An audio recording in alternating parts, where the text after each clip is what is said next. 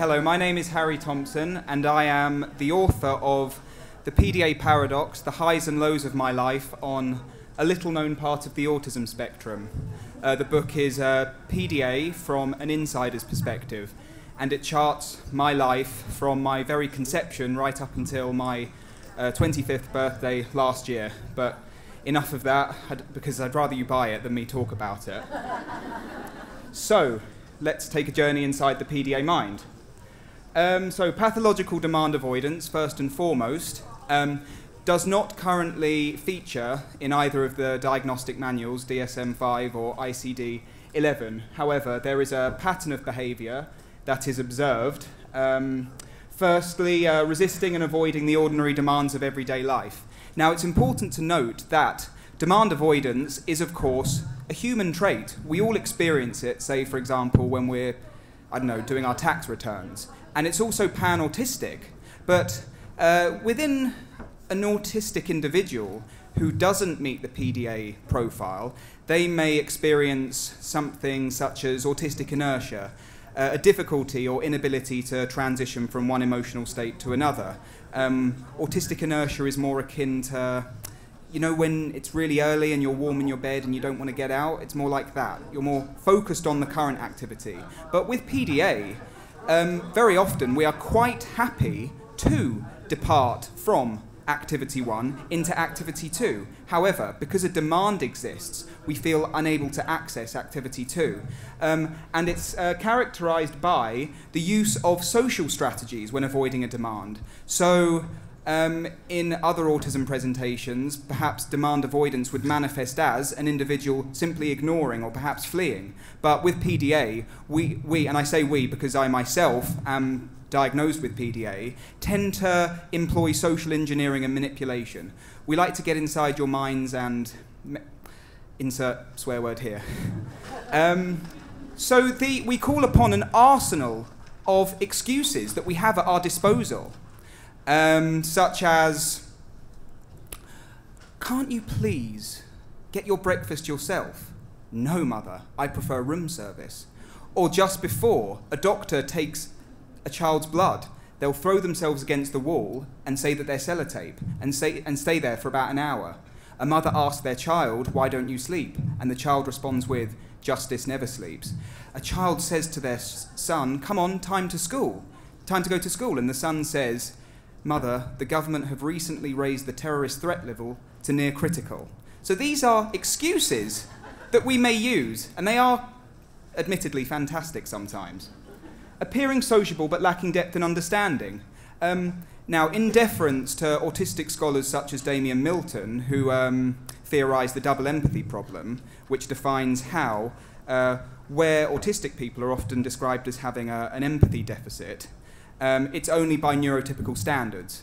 The same would apply to the neurotypical population when understanding autistic individuals. So it's a two-way thing, empathy. However, PDA individuals, we have somehow managed to frolic through the fields of neurotypicaldom and cherry-pick all of these social niceties. We will observe you interacting, and we will use what you say to our advantage. So we have somehow managed to access the neurotypical form of empathy. We have crossed the barrier.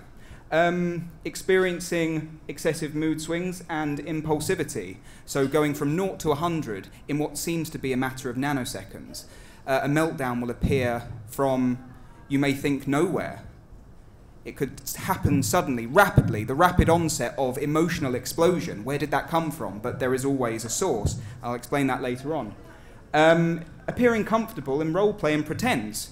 Feeling rather weary with the real world and of our own character, whoever that is, and proceeding to take on another role, delineating how there is an advantage to being both autistic and creative at the same time.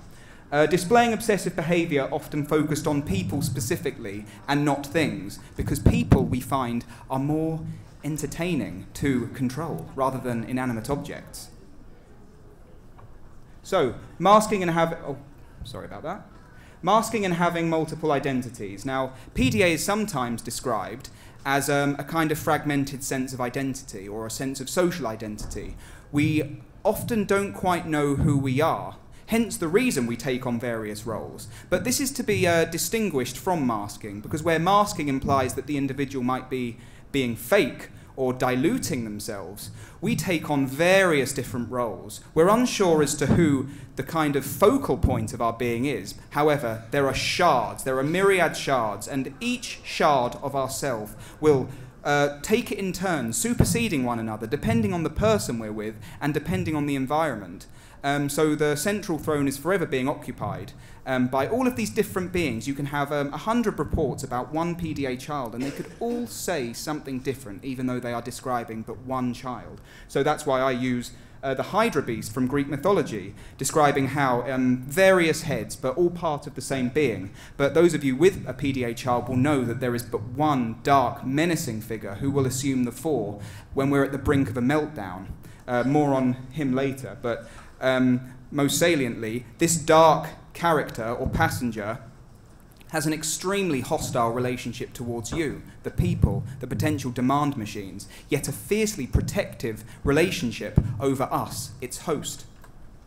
So demands.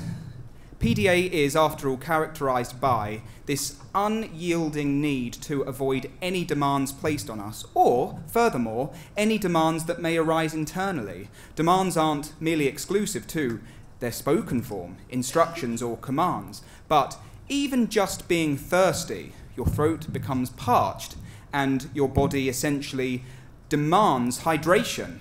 That can still be a demand. Anything we perceive as, we have to do this. And why? What is with the persistent need to shield ourselves from these demands that to us represent the venom that drips from the fangs of a viper? We find it difficult to distinguish put your shoes on with poisonous snake or prowling lion in our midst. And that's because we value being in control more than anything else. I describe it as a maternal attachment towards control. Much like how, if a mother were to lose sight of her child in a shopping centre, that's the only thing the mother thinks about. Where has my child gone? And we are the same. If we lose control, we will resort to any means necessary to get it back. The human body can go a few weeks without food, a few days without water, only a couple of minutes without oxygen. But we PDAers cannot go for a nanosecond without feeling in control, and therefore we value being in control more than absolutely anything else. And although we hold control to be dear to our hearts, we're not very good at keeping control. It's forever slipping out of our grasp. It's precariously balanced within us.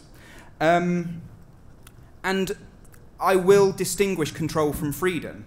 Now, freedom is like the life force. Freedom represents the, let's think, salmon, kale, and quinoa, a healthy, balanced meal, whereas control is more the Big Mac and fries. The longer you starve your body of food, the more you crave junk food, the more you crave gloopy, salty, sweet foods. And that's what it's like with us when we are not sufficiently nourished with freedom coursing through our being.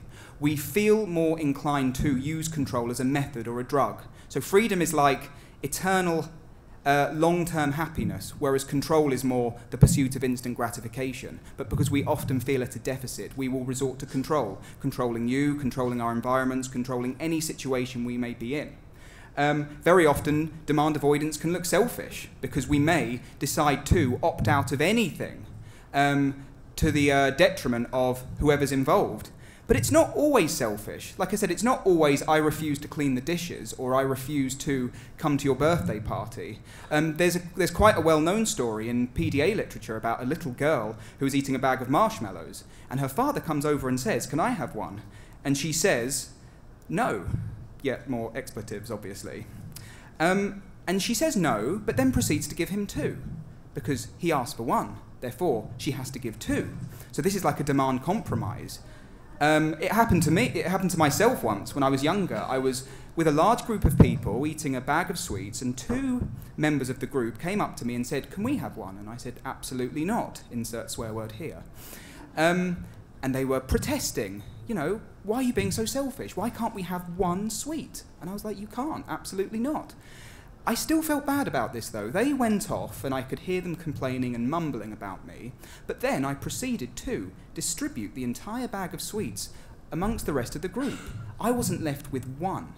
I would have rather given the entire group every last one of my sweets than give 2 away to the people who originally asked me and had the rest of the bag for myself, because in that moment I chose the safest option.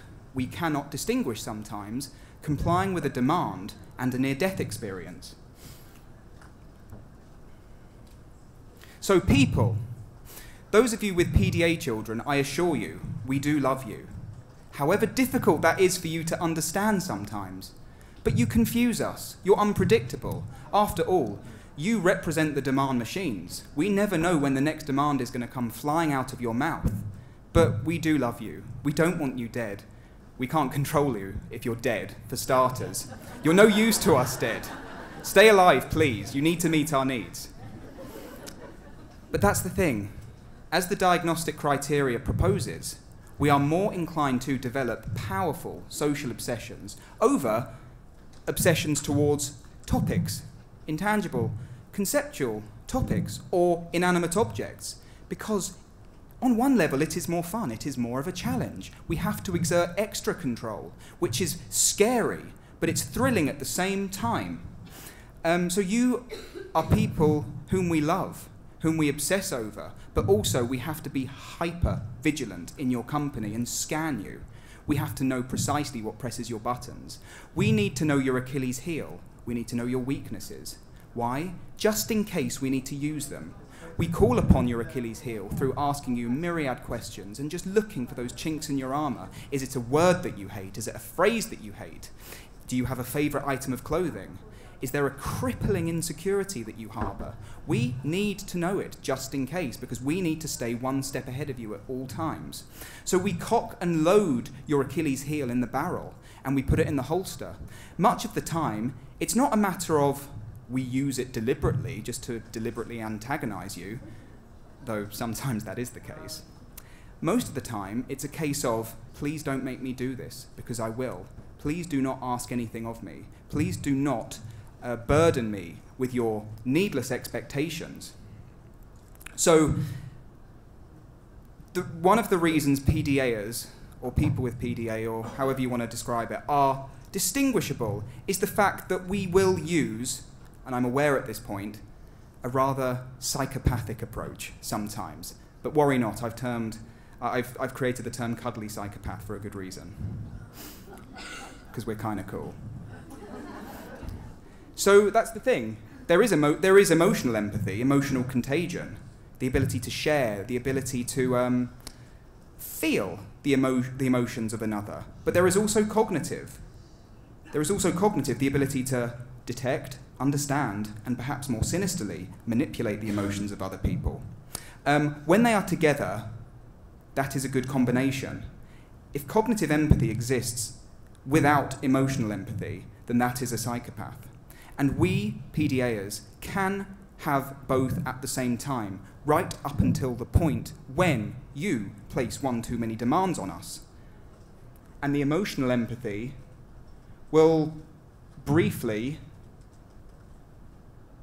This is really ruining my presentation. Did it freeze? Oh, right before the good bit. So shall I continue?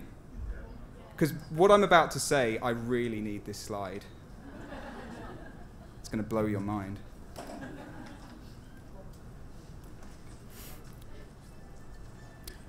Right, let's think of some awkward fillers while we wait. What haven't I mentioned? Has it? Okay. Oh, well, it's all right. I'll continue anyway. How am I doing for time, by the way?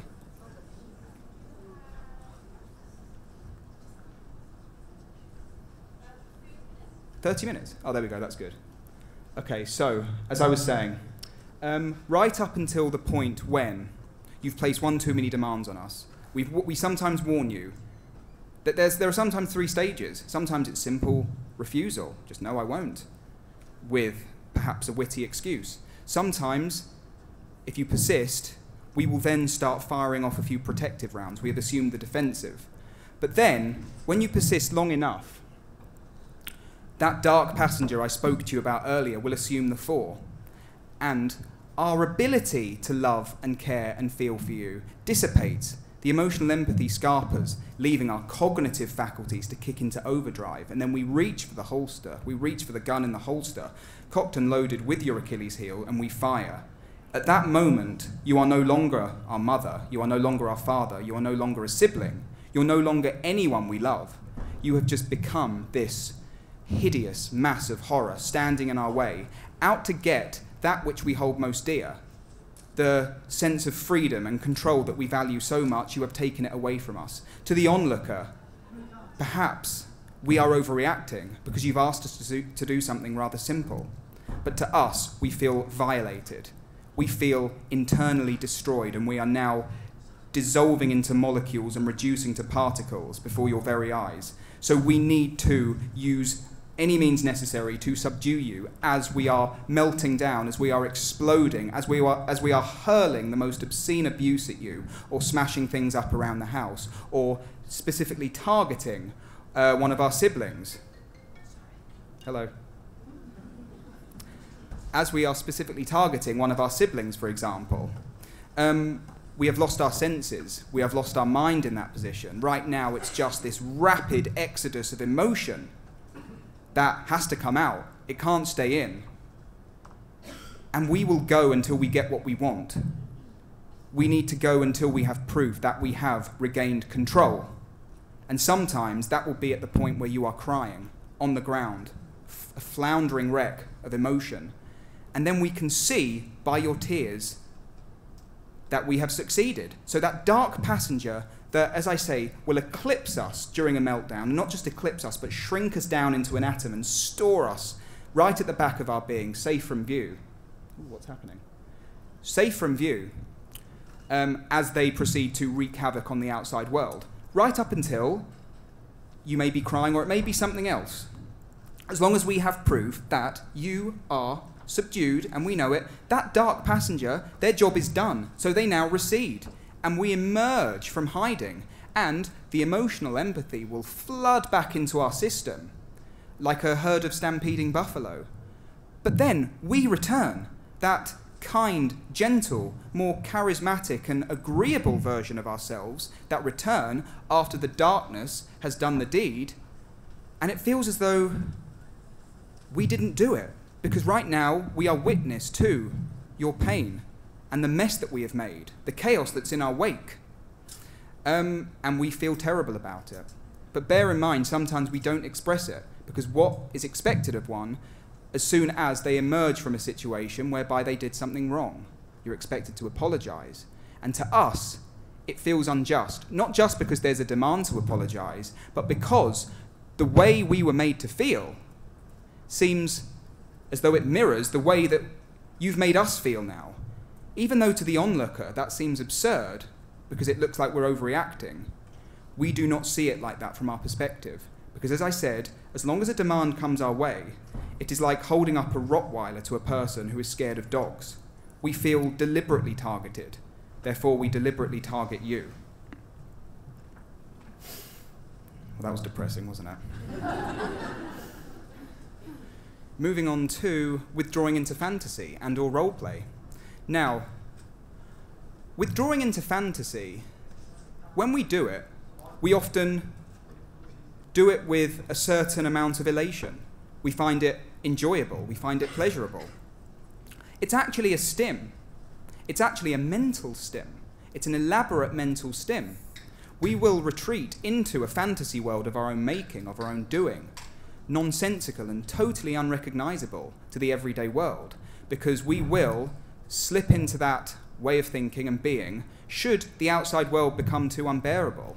I can tell you personally, I do carry out stims such as hand flapping, and for those of you who don't know, you probably all do, stimming, self-stimulatory behaviour, kind of repetitive behaviours, to kind of either assuage an unpleasant feeling or to stimulate us, give us a boost, anything that we call upon that works effectively, I suppose. But I could be in a situation where I'm confronting a difficult person or situation, and hand flapping may be all that is required for me to cope with the situation. But because I'm hand flapping and I might be hyperventilating, it looks as though I'm struggling. I am struggling, but sometimes if I withdraw into fantasy or take on another role, I may do so with a smile on my face, and I may do so with competence and ease, and it looks like I'm not particularly having a good time, but I'm actually having a worse time when I'm withdrawing into fantasy. Because where hand flapping is a method by which one can cope with reality, withdrawing into fantasy is a stim by which the individual rejects reality completely. So it is saying, I do not feel good in the world anymore, therefore I will proceed to create a new one. And that's the thing, that's what I mean by advantage to being both autistic and creative, because you can do that. However, it can become addictive because you can constantly withdraw into this fantasy world and ultimately exclude the real world. It's why many children with PDA become stuck, some would say, on video games. You know, and to which I say, it says more about the world than it does the video games, because it's an example that the world has failed to speak to your children. The video games provide so much. For one, it's passive withdrawal into fantasy. It's withdrawing into fantasy without even using your brains or any form of cognition. So that's the thing. It's the best thing they have for them so far. So in some ways, it's like, why take them away from it? It says more about their outside world than it does where they are on the game. And at this point, I'll need my slide because I've lost my place. Are we back? That's fantastic. Can we have a round of applause for this lovely lady who's saved our souls? Say again?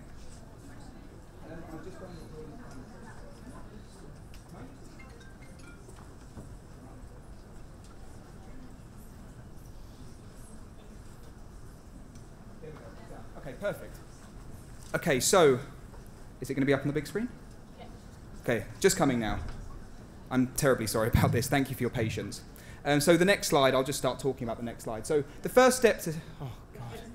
That's the best thing that's ever happened to me. The first step is taking no step at all. What do I mean by that? I mean, the sheer fact that you might want to help us when we're down is demanding. It doesn't matter if you're coming from a caring, righteous, benevolent place. When we are that bad, when we are in a total state of shutdown, absolutely everything that exists within the world is a demand. So you approach us with love and with care, I know that, but you want to love and care for us. What can we do to help you? To us, we just hear, what can we do to change you? What can we do to take control? So what PDA does is, it really challenges a parent's perception of what it means to parent. What does it mean to parent? You know, it becomes a continual conundrum for a PDA parent. I mean, for autistic children anyway, but the fact that everything could be a possible demand, that's what I'm talking about specifically.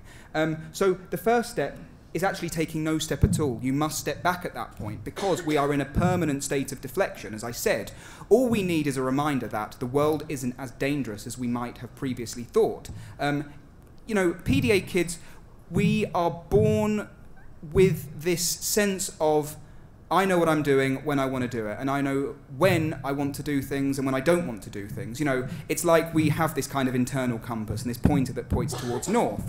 You remember in school when you put a magnet near a compass and the pointer goes haywire? That's what it's like when you get too close sometimes with all of your suggestions. Therefore, you need to stand back, remove the magnet from the pointer so that it can recalibrate and point to north once again. So, yes, school can be extremely difficult as a concept, not just going into school, as that is a problem, but just the concept of school. What does school mean? To school, to educate. School implies that learning begins now. Learning begins when I say it does, you know? We're still autistic, so we are led by curiosity, and we learn through direct experience. It's the thing, you're better off, say it's raining outside, and you're better off not saying anything at all to the child, because if you say time to put your coat on, you have introduced a demand. We have to go outside ourselves to experience the rain. We're not extrinsically motivated. Everything we do occurs within. So we become inspired by our environment, and then that plants a seed of inspiration. So we need to feel the rain for ourselves. That's what I mean by direct experience. We need to embody the rain, and then the rain will give us a signal. I'm cold, I'm wet, I require an extra layer. Then we ask for a coat. It can never be the other way around. Nothing can be imposed. Everything we learn has to be through direct experience. And school gets in the way because school proceeds to spoon-feed us information we are expected to regurgitate on demand. The same would apply to seasonal holidays. Fun begins now. Celebrations begin when you hear Michael Bublé on the radio. No. Celebrations begin when we say they begin, believe me. So that's why Christmas can be difficult, because there is a demand to have fun right now. And being in therapy, many children you will find appear as though they require therapeutic intervention because of the nature of their difficulties spiraling out of control. But that's the thing. We will not respond appropriately unless we have gained your trust. So an OT coming into the house has to forget about the therapeutic approach initially. She has to endear herself to us by getting on our level. And then once she or he has endeared themselves to us, we can then decide whether we want to take the therapy forward. So that's the thing. It's choosing the approach wisely. Never ever use it as a therapeutic intervention, because that implies that therapy begins now, healing begins now, when in reality, when we are feeling good, that is therapeutic enough most of the time. So yeah, the inbuilt curriculum. Now, as I say, we are still prone to developing very powerful special interests, often focused on people, but also we are prone to developing it towards concepts and topics as well. But also we get bored very easily and require novelty in order to thrive. We get very bored with routine after a while. We want to change things all the time, because sometimes it feels like we're giving too much power to the routine. The routine holds more sway over our life, therefore we need to slip out of it. So I call it the inbuilt curriculum, more often than not out of sync with the school curriculum. But they can intersect. It happened with me when I was about 13. I got really passionately into astronomy. Around the same time the school were teaching astronomy. And I was the naughtiest kid in my class, the most difficult to contain, the most difficult to manage, apart from when they started teaching astronomy. So the teacher would observe me in a maths lesson where I'd be throwing tables up in the air and attacking other students, to suddenly an astronomy class where my eyes would light up and I'd be hanging on the edge of the teacher's every word, and then into a French class where I'd be boisterous and unruly once again. And he noticed this and called my mother. And he said, the strangest thing just happened today. And she was like, oh yeah, what was it? She said, he was actually listening. He was actually taking part in the class. And it was extraordinary. And my mum said, really? What were you teaching? And he said, astronomy. And she said, oh, that's all he's doing at the moment. He's opening his books and he's going outside and stargazing late at night.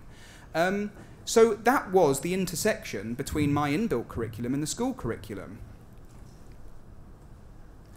Things to remember. I'm actually going to go straight to the third one, inspiration over instruction, like I said. You can't tell us to do anything, haven't you noticed? You can only inspire us. Whatever we're doing right now, whatever I'm doing right now is the best thing. No one told me to do this way of life. I've found myself here.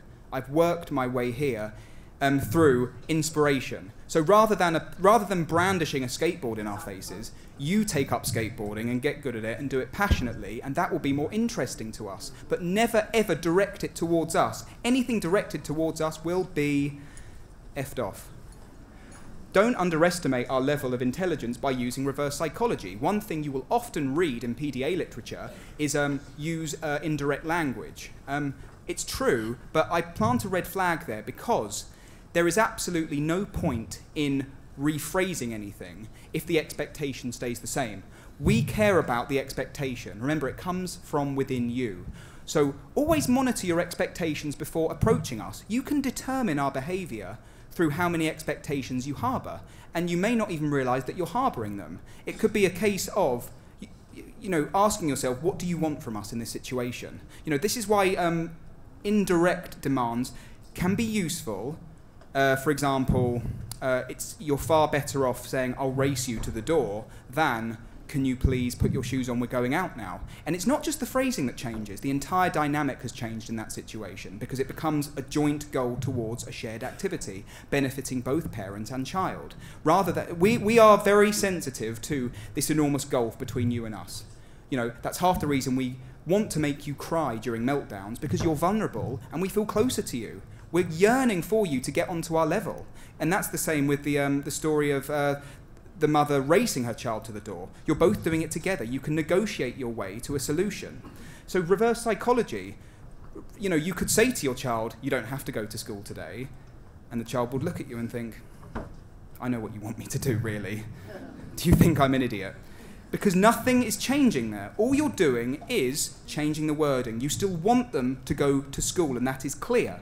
Why do the children resort to such extreme behaviour, like, no joke here, defecating and urinating on the floor just before they're about to go to school? Because the more extreme the distraction, the more successful we are in steering your attention towards something other than the demand. In that case, school. You have to go to school. You have to go to school. That's what we're thinking. Okay, I will top that. We're always looking for balance. We're always trying to balance everything out.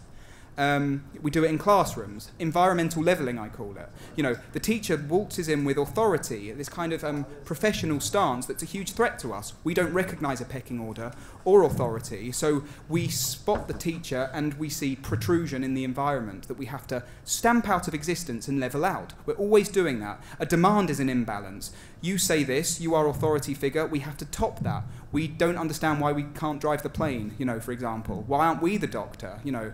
We feel that, well, it's not even a case of I hate authority. It's a case of I don't recognise authority. It's impossible. It's a meaningless concept. So yeah, become that which you want your children to become, as I said before. Rather than brandishing the skateboard in our faces, saying this would be fun, we don't believe you. We're not convinced. It's like when we're desperate for the Wi-Fi at school or something. You know, we don't believe the teacher who says you just can't use it. We need the direct experience of the perfect reason as to why we can or can't do something. You know, that's what we're spotting. That's what we're constantly on the lookout for. So yeah, things to remember for teachers. When it comes to PDA, there is only school refusal. And I'm not just talking about the classic form of school refusal, whereby the child does not go into class. I'm talking more, if we are masking, if we have donned this protective sheath that we require for very dangerous environments, firstly, before we don the protective sheath, which happens to be beyond our control. You can't control when the mask comes on or off. We have uttered to ourselves the mantra, I am wrong, I'm unacceptable. The only way I can be accepted into the world is if I become something or someone I am not.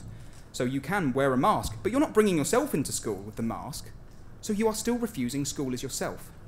Or we can do it our way, but that comes at a complete cost, because when we bring this difficult to control animated persona within a very confined environment, it's wrong because we are treated as defective, normal children. So school might end up rejecting us. But because of the way we are, because we resist reward and punishment, which I didn't mention earlier, so reward and punishment don't work because we need to stay in control. So you can bribe us with sweets, you can bribe us with money, you can bribe us with toys, but the ultimate reward is staying in control. Nothing can come close to that, and that's why reward and punishment will not ever work. And school is essentially based on reward and punishment. If you write well with a pencil, you get given a pen license. If you perform well in an exam, you ascend to the next level. If you don't, you might have to stay back a year. If you behave properly, you know, you are congratulated for it. If you behave improperly, you might stay in at break time. So reward and punishment permeates the school environment. And we feel like going to school is being inside an oppressive, demand-laden cesspool. There's nothing educational. In fact, it kills our love for learning. We begin to associate learning with trauma, yet we are still compelled to go in every single day. So we could be ourselves, but that is at a polar opposite of what the school is expecting. So then we get rejected by the school, and a hideous ultimatum befalls us. We can do it our way, and we get rejected, or we can do it the school's way, which means we'll have to mask, but then we'll become depressed, and we will lose touch of ourselves. And then classic school refusal, on which I needn't really expand. But I will say this. At that point, we're often described as not having any boundaries. Why are you being so naughty and disobedient? When in reality, ironically, we have put a very important boundary in place. As I said, the boundary is I cannot go into that horrible place because I will die inside. Yet it's seen as naughtiness. So, sometimes, let's have some very simple examples, and let's imagine a PDA person and the demand avoidance as a kind of separate entity. Sometimes we avoid things that we don't want to do, and they're not that anxiety-provoking. There's always an adrenaline buzz, by the way. But if we don't want to do it, we might smugly tell you to do one. Can you do this? No, I don't want to, but I also can't. But you're teaming up with the PDA. You're cooperating there. Sometimes we avoid that which we do want to do. And these are the worst because we resist the avoidance. Let's say a child enjoys going swimming every Thursday. All it takes is one measly, stupid comment from a person like, you're going to have a great day today, aren't you? Swimming's really fun, isn't it? And that will ruin it for the child. That will completely taint the activity for the child. And that will plant a wall between the child and their favourite activity. They fail to distinguish going swimming with scary lion coming to kill me. Consciously, we know that's not the case, but subconsciously, it's a different story. So the child may resist that. I want to go swimming, but the PDA says no, holding us back. And because we resist so much, the anxiety builds, because after all, we have detected a threat. So those are two examples. One of PDA saying no, and the individual saying no at the same time, and the other, we say yes, but the PDA says no, and therefore drags us back. Can the PDA act, and we say no? Yes, it can. Such as when I said, sometimes we give you plenty of warning. Please do not, because you know what is coming.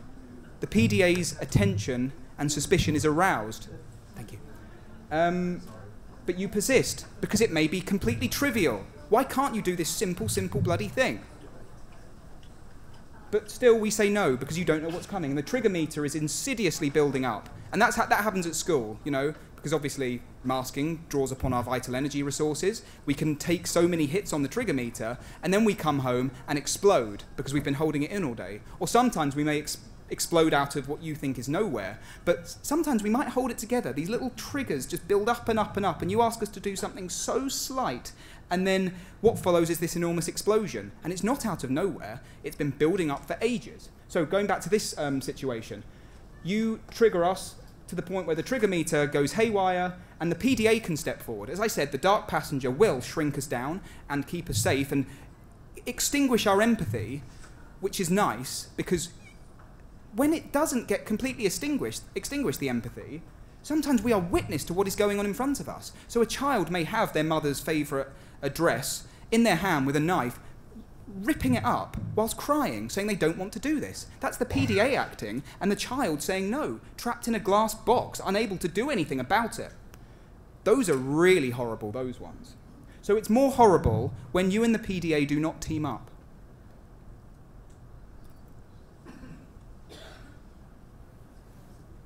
Oh no. So the next one is, I'm nearly done anyway. The next one is, what if PDA says yes, and we say yes? And that is the ultimate aim. That's what I've done. That's what I base my life on. And you find that when you do cooperate with it, you're never going to beat it. But when you cooperate with it, it becomes this guide through life. And, it allows you to slip in what I call the autistic natural habitat. When you don't feel broken anymore, when you no longer feel like a penguin in the Amazon, you no longer feel like you're not biologically adapted to your surroundings. You suddenly feel like a penguin in the tundra once again. If you team up with the PDA, so you can both say yes at the same time, and then you realise that your whole life, everything you avoided was just building up to this moment. It's a kind of process of elimination. So that's the key to PDA success and why I can come here. This is my version of the kids playing on the Xbox. Parents often say, if only they put as much effort into doing it as they do getting out of it. Some of these children come up with the most elaborate and sophisticated methods of, escaping from a demand, escaping from school, learning all the codes on the locks and, learning how the taxis work. Where's the opening in the fence? They put in so much thought to getting back to just the Xbox, really. And that's what I say when I'm going to talks. That's me coming back to the Xbox, and I'm demand avoidant about playing the Xbox as well. So that's it, the natural habitat. So when you team up with the PDA, you realise it wasn't such a bad thing after all. Thank you very much.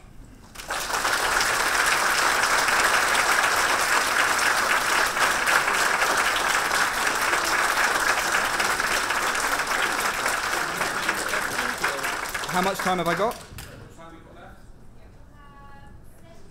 Okay, so I can take a few questions, I suppose. Anyone? Yes, over here.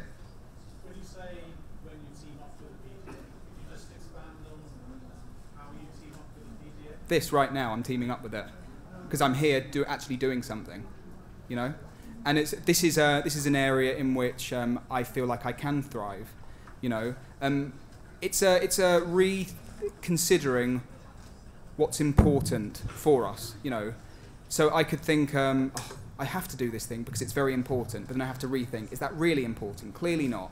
You know, if I have put this boundary in place, then it can't be that important for me. It's probably damaging. So, you know, a lot of revamping the way I think about things.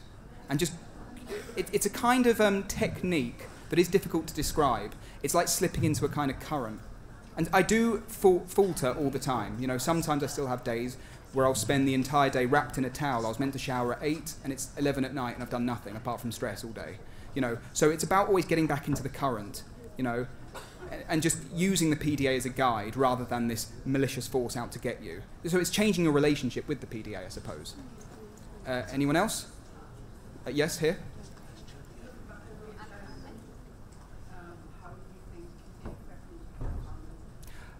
Really badly.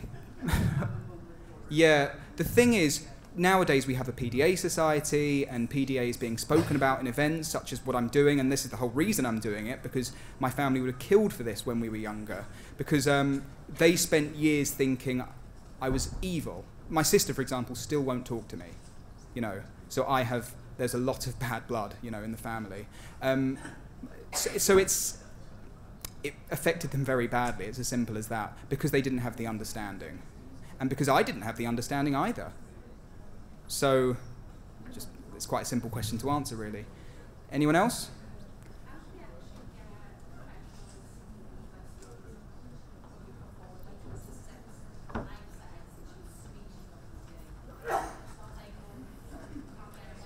Yeah, how do we get professionals to listen? With grim persistence and very rude words, you know. It's very hard because in scholarly terms, PDA is rather recent. Autism, Kanner's autism, and Asperger's syndrome has 40 years on PDA. And yeah, you will hear that everywhere you go, apart from the few private clinics that actually diagnose it.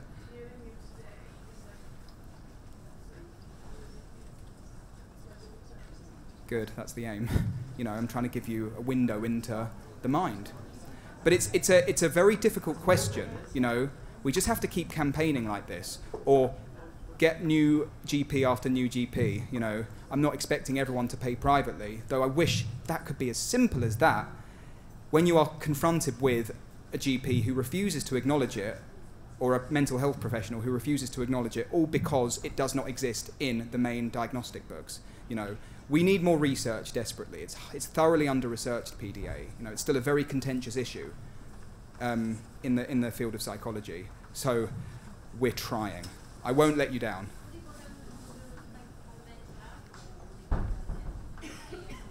Oh, ASD. It's usually diagnosed ASD with PDA traits, for example, or ASD with PDA profile. There's debate as to whether it can exist outside the spectrum. I don't believe it can. PDA as a profile. Demand avoidance, yes, but when you include the entirety of the profile, you can trace it right back to ASC. So it's, you know, like I said, I can only keep trying, you know, to campaign and speak publicly about it. Any other questions, please? Yes? What sort of age did you come to this sort of awareness of working with your PDA and sort of joining forces? Sometimes parents don't always want to hear this answer, but I had to hit rock bottom, because there was nowhere else for me to fall. And I had no choice but to redirect my focus inwards. And then it just became a special interest, fortunately, you know. So things had to get very bad, you know. I suppose I had bouts of awareness. I remember being 3 and thinking, oh, I'm not like the other kids, you know, and saying that to my mother, who also noticed at the time. So I had bouts of awareness throughout my life, but it wasn't really until I approached adulthood, late teens, early 20s, when I really started trying to get to the bottom of, you know, why I am the way I am and why other people are the way they are, you know, as in other people with PDA. Any other questions? And how much time have I got? Oh, 1 minute. So we have one more question. You've had your hand up a while, yeah? My son's 10, he's just diagnosed. He is or he isn't, sorry? He is diagnosed. Okay. People keep on telling me that there's nothing wrong with him. Yeah. That he is autistic, but, you know, the other bits are all, but now he started self-harming. Yeah. Because he That's it. Yeah. Mm. Come and speak to me after. It's a very long question to answer, you know. All right. Right. I'm getting bored. I'm joking. I love you all.